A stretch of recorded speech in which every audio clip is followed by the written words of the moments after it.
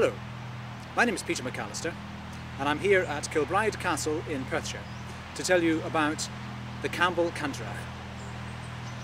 The Campbell Canntaireachd is written music for the Highland bagpipe, and it was written in the end of the 1700s by a man called Colin Campbell in the far west of Scotland.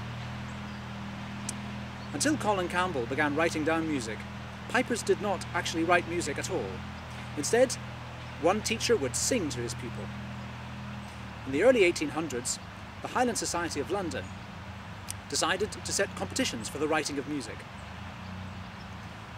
Various people came forward with music written on the stave as we would understand it.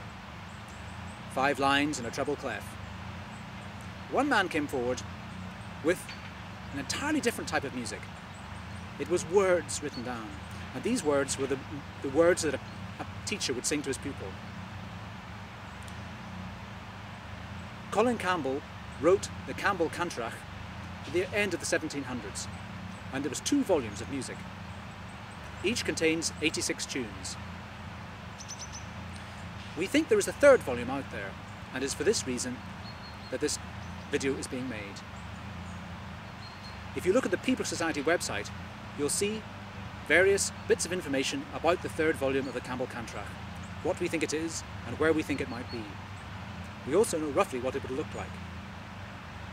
Today, I've come to this castle because the owners are relatives of the Campbells of Breadalbane, who were the employers of Colin Campbell way back in the 1700s.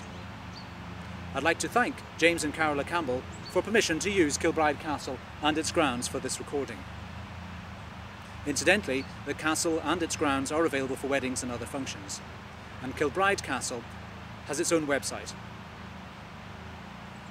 So in a minute I'm going to play a tune from the 2nd volume of the Campbell Canttaireachd to explain what the type of music is.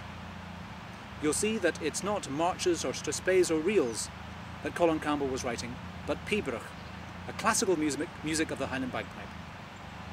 It's a slow music with a theme at the beginning, and then very gradually variations start, becoming more and more difficult to play, until at the end a short bit of the theme is played again. I hope you enjoy the music. If you're interested in helping with the search for the Campbell Canttaireachd, please check the Pibroch Society website, where we have a lot of information about that. Thank you for listening.